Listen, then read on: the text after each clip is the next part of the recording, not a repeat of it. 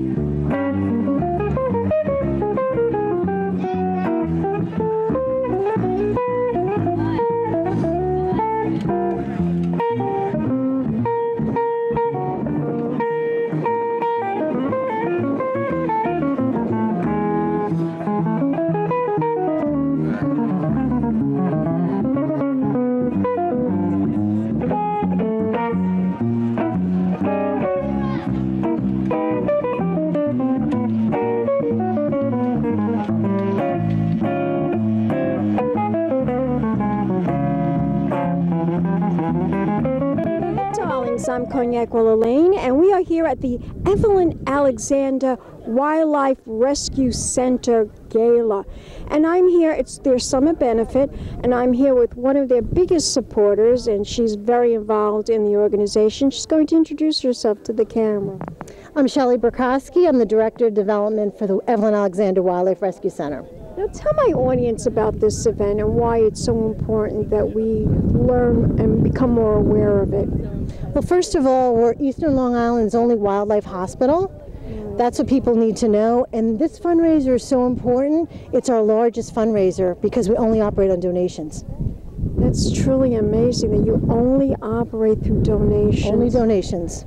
And how long has this organization been around? A long time. 19 years. 19 years. I remember last year you did a tremendous job. You had a wonderful event. Many people came. And of course this year you're having some wonderful people that are coming tonight, like Cornelia Guest. Yes, she's one of our honorary co-chairs. And also Beth Stern. Yes, Beth Stern will be here. She's a huge supporter of the center. I know, and I've interviewed her so many times, and I'm glad to see that she's going to be attending this event tonight. She usually never misses it. She's really a diehard, big supporter, and you'll catch her in the hospital with animals all the time. I know she loves the animals. So today I wore my pleather shoes just for her. You better. This is a vegetarian benefit. I know that. Everything I'm wearing is pleather. Terrific. There's nothing cotton and, just plant stuff I'm wearing. That's great. But I'm a big supporter myself because I do love animals. I have wonderful dogs, and I know it's really mostly for wild animals here. Yes. And also I wanted to ask you, tell my audience a little bit more about this foundation and what they should know about it. I mean, there's a lot of things that we don't know about it. I think the biggest thing to know is that we're a wildlife hospital, and wildlife is all around us, and the biggest enemy to the wildlife is us, the humans. We hit them, the animals on the side of the road, they get hurt, so people don't know what to do. 631-728-WILD, they call us. Give them that number. 631-728-WILD. They can call us around the clock. We're all staffed, 300 volunteers that will go out and rescue the animals and bring them back to the hospital. We have an amazing support group of volunteers, which we could never run without. Well, you guys do a terrific job, and I want you to tell my audience, where can we go to find out more information? What is the website? wildliferescuecenter.org. You're terrific. Thank you so much. Thank you for all your support. Don't go away yet. Don't go away yet. We'll be back in a moment, darlings. More interviews coming up. Keep watching. Pink Champagne Kisses.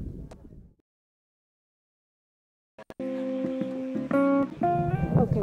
Bye. Welcome back, darlings. I'm Cognac Wellerlane, and I'm here with Beth Stern, Beth Ostrosky Stern, and she is a big supporter of the Evelyn Alexander Wildlife Organization. She comes every year, and she's totally devoted to this organization. Tell my audience, why should we all support, contribute, and donate towards this organization? Well, the wildlife is what makes the Hamptons so magnificent and so beautiful, and we have to keep them safe and keep them living where they're supposed to be living. And the Wildlife Rescue Center here has nurtured and saved countless animals, just keeping it beautiful, and they deserve to live as much as we do.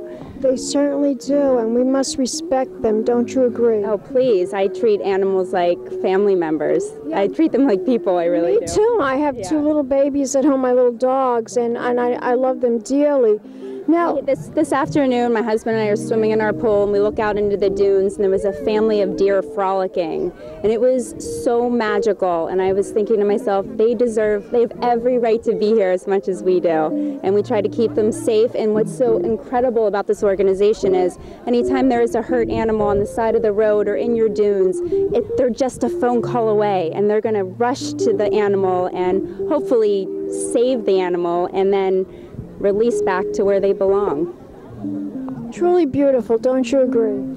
Yeah, they do amazing work, and my husband and I will always support Ginny and what she's created and what they're doing here. It's really, truly, it's life-saving is what it is. I want you to tell my audience, where can we go to participate, contribute, donate, and support? What is the website? They have an incredible website. I think it's the Evelyn Alexander Wildlife Rescue Center, but what you do is you just Google it, or I would just Google Wildlife Rescue Center in the Hamptons, and the Evelyn Alexander shows up immediately. You're gorgeous. Let's keep it simple. Happy summer. And we'll be back in a moment, darlings. Don't go away yet. We'll be back in a moment. More interviews coming up. Keep watching. Pink Champagne Kisses. So with that said, I wanted to thank people that have really helped to make this possible.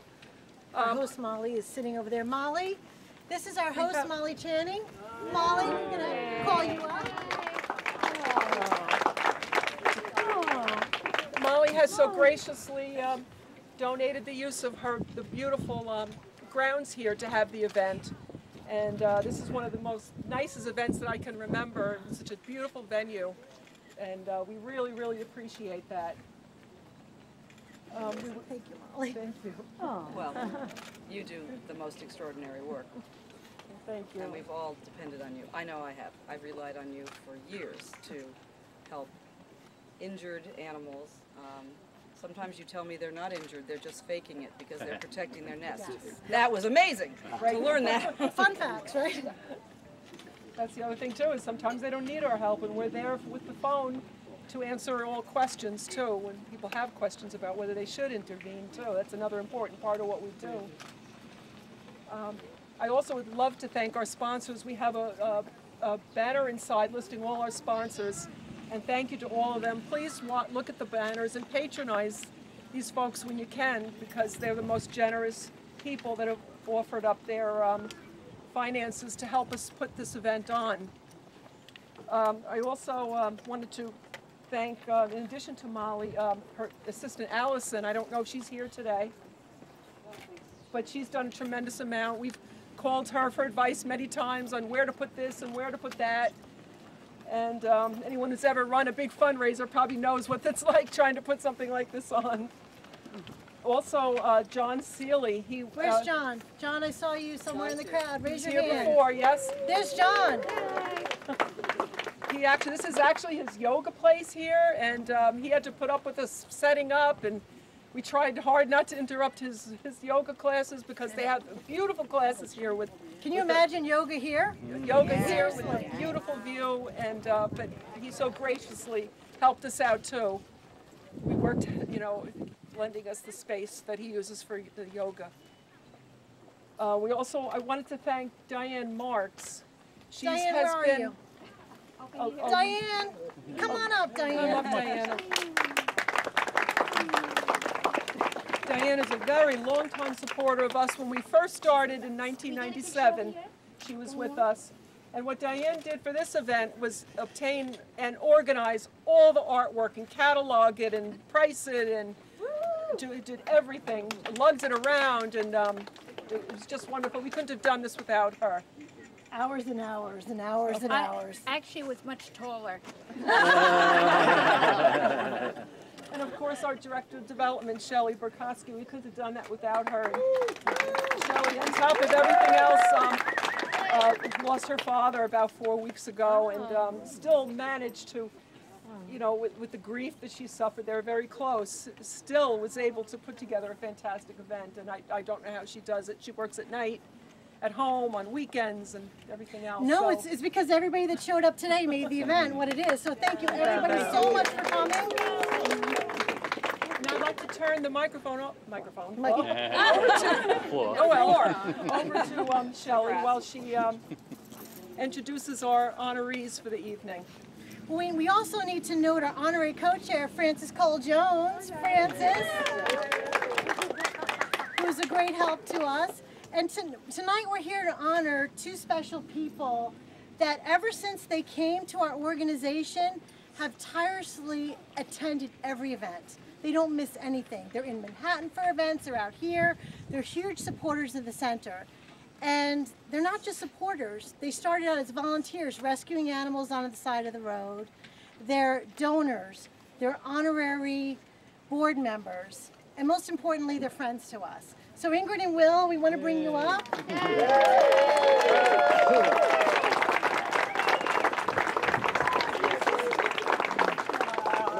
We have this for them, but if you take a look at the back of this tray, these are photos from everything they've attended. They are always there for us. We are so blessed to have them in our lives. You guys are awesome. You guys are really congratulations.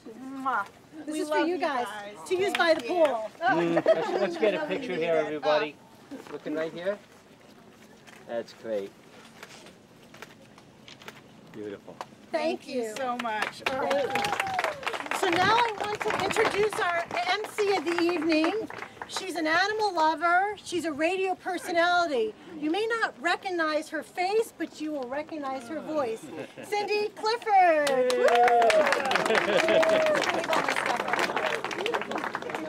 Okay, so there's no microphone, so I really don't know how to do this. You have to yell. I want to say that the first time I ever became made aware of the rescue center was when I was getting off Sunrise Highway in Eastport. Can everybody hear me? Yes. Okay. I was getting off Sunrise Highway in Eastport, and there was this bird. It was about this high, this black bird standing on the side of the road. I learned later it's a cormorant, and they're really cool. They're like black egrets. Anyway, this bird's just standing there, and of course cars are flying past him, so I pull over and I call my friend, and she calls her friend, and they go, it's the Evelyn Alexander Wildlife Rescue Center. Here's the number. I call up, I go, listen, there's this bird here. I don't know what to do. There's something, he's like just standing there. He won't go anywhere. They're like, don't worry, we'll come and get him. They come and get him. I call later. I go, how's the bird? They go, he's fine. There's nothing wrong with him. It occurred to me later he was probably waiting for the jitney and he was at the wrong stop. But most of the animals that wind up there for legitimate reasons, because something has happened to them and they need our help. And the thing about being an animal lover is you'll pretty much do anything you can within your power. And sometimes the most power you have is to get in touch with the rescue center and say, please do something for this animal. How many of you have actually been there? to see the animals that are there, like to get better and are going to go out and have a wonderful life, maybe catch the jitney, or to see animals that are like that can never be released again, and they're living their whole life there. It's incredibly inspiring, and it makes you so proud to be any kind of a part of that. And I want to thank you all because you're already a part of it, and we really appreciate it. Now, you should be getting a text on your phone. It's okay to look at it. It's not Pokemon Go. How many people play Pokemon Go? I'm just curious. Ingrid. Anyway, if you click on that text, there is a link that you can text and you can make a donation to the Wildlife Fund, to the Wildlife Rescue Center. There's a different amount, whatever amount you want to click, like please be our guest and do that. If you don't have a phone or you haven't already made a bid on an auction and we don't have your text number, then raise your hand. Someone will be swooping in to help you. Do you like that? I made that up. Thank you. How long have you been practicing?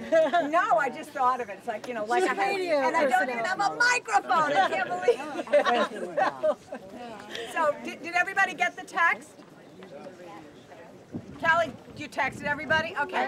Also, I don't know if you've all had an opportunity to take a look at all the art that's up for bid, but how many of you have bid on the art? Oh. Not enough. Not enough, but you know, there's still time to get in there and bid on it. And we just want to, again, thank you for all your support, for showing up tonight. Yeah, it was a little warm, but now it's like perfect. It is nice now. It is nice. You want to take one? We have a couple shout outs that we want to do. Dr. Justin Molnar, please come up here. We want to introduce you to Dr. Justin Molnar. He takes our animals tirelessly. So Shinnecock Animal Hospital is his business. Shinnecock Animal Hospital is his business. What he does for us will blow your mind. Surgery, he takes cancer off a little mouse's face. He comes on his day off to take care of bald eagles. I can't even begin to tell you all the things he's done for us. He's unbelievable. He saved our Akita. He saved our Akita. Will, you had a shout out? Yeah, I want to shout out to Howard Stern's wife first. Howard Stern's wife, Beth, for coming by. She's a big supporter, and we appreciate it. Another shout out is to Curtis Lewa, New York City Guardian Angels. Come here. He has a show on WABC, New York 1, and he shouted on the radio for the past month. He advertised the event, so we really appreciate it. He's a big animal lover himself. Really appreciate And an animal rescue. And an animal rescue. Now, Yeah, that's right. Nancy, come here, Nancy. Where you going? She also created. Tell them. Well, Nancy actually has been involved in animal rescue back in Sunset Park in Brooklyn for many years before I met her, before she got involved with the Guardian Angels. And she had convinced me that we needed to have a wing, not just in New York and nearby and Greenport and Riverhead where we patrol and Huntington Station and Hempstead, but in 13 countries and 130 cities around the world of animal protection.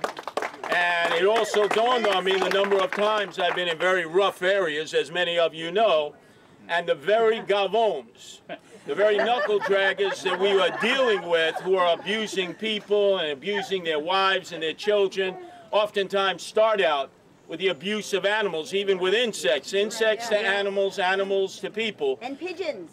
They go after pigeons all right, so if we don't cut them off at the pass at that early age and educate them, particularly new arrivals from other countries where they don't have the same sensibilities, we're doomed to have new generations of animals who undergo that same horrific abuse. So you've got worldwide friends here now, and the Guardian Angels from 13 countries and 100.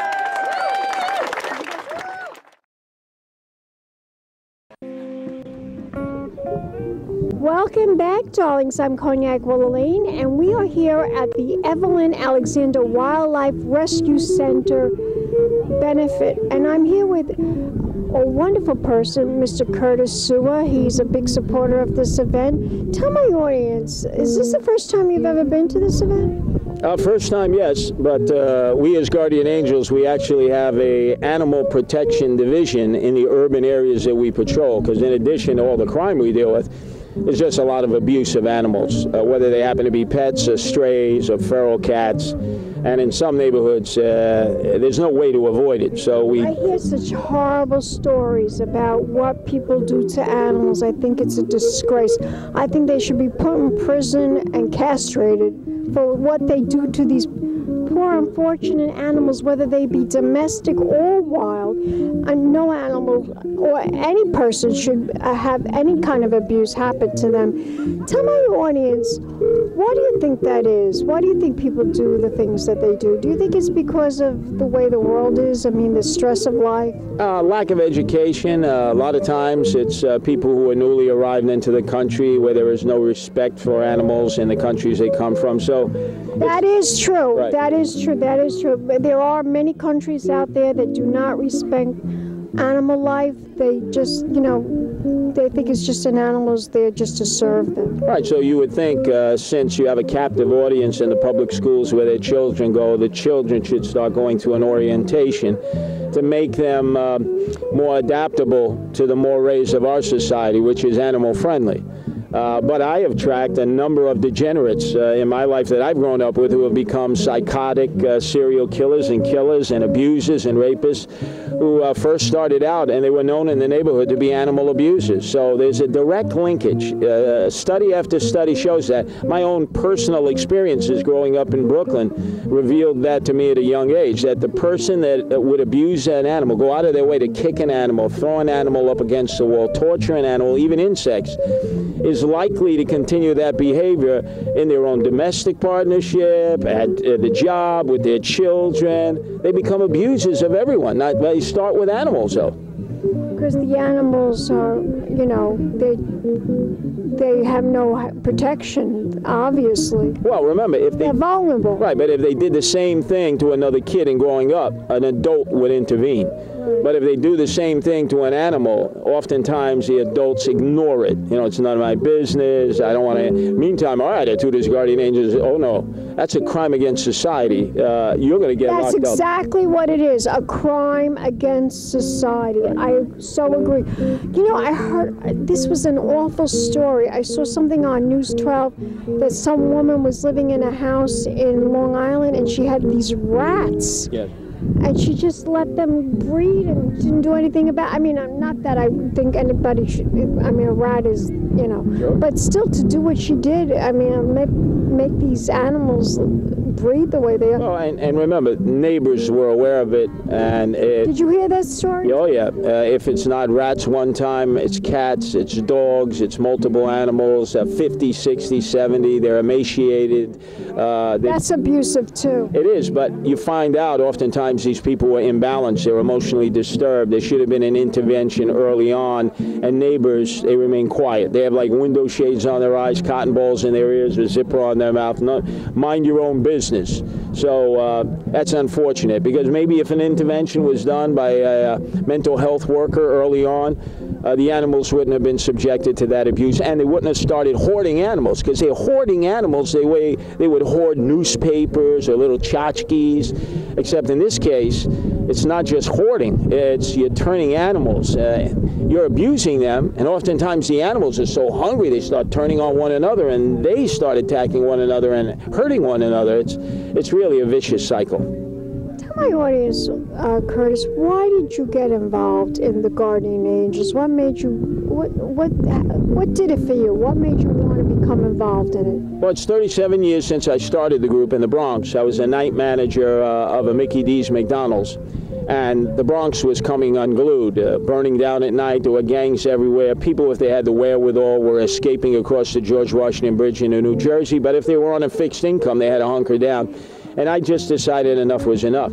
So I recruited my closing crew, put the arm on them, and then, based on our good deeds initially, a lot of regular people started joining us who were really sincere. They really wanted to get involved, and that's how we grew, and that's how we're now in 13 countries, 130 cities. 13 countries? Oh, yeah, even in this area. We're in nearby Greenport in the North Fork, Riverhead, Huntington Station, Hempstead, all of them with severe gang problems.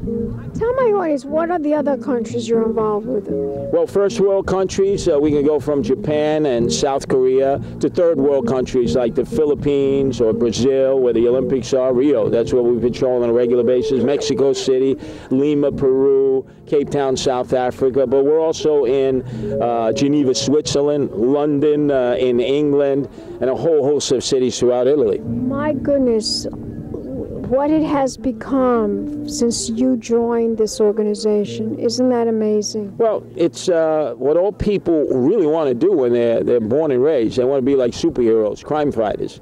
But then they become very jaded and skeptical, or they want to venture out and help people, and they're paralyzed by fear of getting sued, fear that they may be... I know that, darling. Right. And, you know, a lot of lawyers, they perfect their martial arts skill in the art of I sue. So if people become paralyzed by fear about what is going to happen if you get involved, then they never do anything. And I've always been proactive. I've always thrown caution to the wind because my parents raised me to believe if you do good things, eventually good things will happen in karma. Yeah, you don't ask when, where, or why.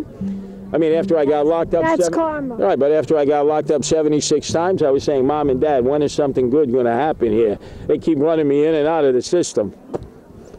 Well, you're doing terrific work, and everybody here loves what you're doing, and that's why you're invited to this event tonight. Can you tell my audience, where can we go to learn more information about the Guardian Angels? On this day and age, you just hook up your computer, your iPhone, smartphone, and just go to www.guardianangels.org. You're terrific. And what about this event? Can you tell my audience where we could go to find out more information about the Evelyn Alexander Wildlife Rescue Center? Well, I'm connected to them because two of their honorees, Will and Ingrid, are big supporters of the Guardian Angels in the city, and because this is animal rescue in the great wilds of Suffolk County, it fits nicely with what we do in the city, and I believe they have their own website if you just go to that. You're terrific. Give me a kiss. Don't go away yet. We'll be back in a moment, darlings. More interviews coming up. Keep watching Pink Champagne Kisses. Take a picture, Michael. Take a picture. Hello, darlings. You've all heard of Marilyn Monroe. Some of you know Bridget Bardot. Well, now it's time for the Cognac show. I said cognac, ooh, ooh. I said cognac, ooh, ooh, ooh. I'm your bubbly blonde, fabulously dressed to impress. One of a kind girl. This has been a Crybaby Productions, darlings.